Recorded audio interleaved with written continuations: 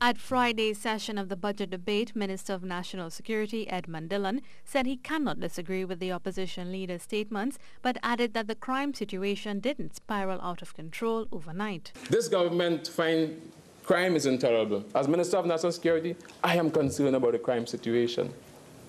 But what I can't understand is that the member of Superior comes and paints a situation as though it has now started. As though she just, and you know, she used an analogy yesterday in a presentation, quoting from a fairy tale book. But I believe that she was actually Alice in Wonderland yesterday. And I tell you why, Mr. Deputy Speaker. Because when you look at the situation of crime, it did not start today. Though the problem continues, he said the government is not about to surrender, as suggested by Tabakit MP Suraj Rambajan. When you surrender, it suggests to you that there's an action of last resort, which means in the area of national security, we'll call a state of emergency. That is when you surrender. This government, that is when you have no more options. You have no more options, and then you call a state of emergency. This government will never call a state of emergency because we always have options, Mr. Deputy Speaker.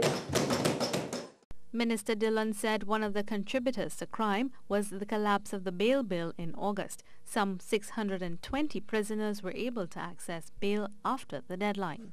These people have been in custody, and because of the Bail Act falling apart, they applied for bail and they got bail because some of our suspects applied for bail, according to Hutch Griffith, Mr. Deputy Speaker. As it relates to the Joint Border Protection Agency, he said it could be a game changer for national security.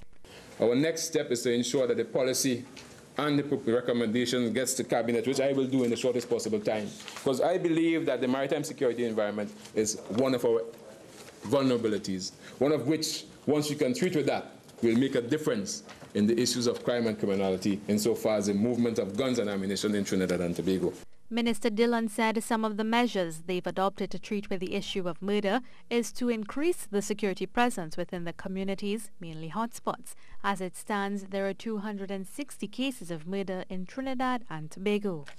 He said the Trinidad and Tobago Defense Force is also playing an active role in the fight against crime. Another measure the ministry takes pride in is the police youth clubs, as it targets young people and deters them from a life of crime. Mahalia Joseph, C News.